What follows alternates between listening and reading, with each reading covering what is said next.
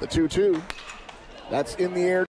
Going back is Merrill. Back to the wall, and it's out of here. Busby. That ball is driven. It does it. It's out of here. Oh. That ball is in the air to left. Going back is Merrill. It's off the screen in front of the score.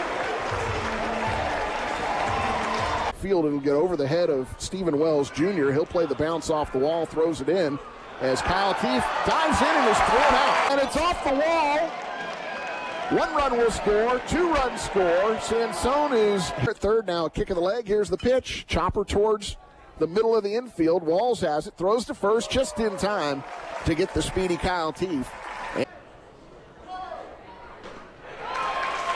That's strike 3, and that'll retire the side as we've played 3.5. Florida State leads at 7-0.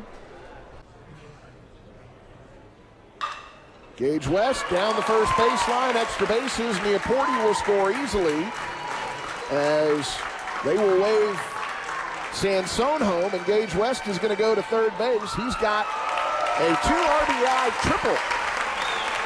The payoff pitch. Compton drills it to left. That's going to be extra bases as it bounces over the wall. Automatic double for Mike Compton. And look at that.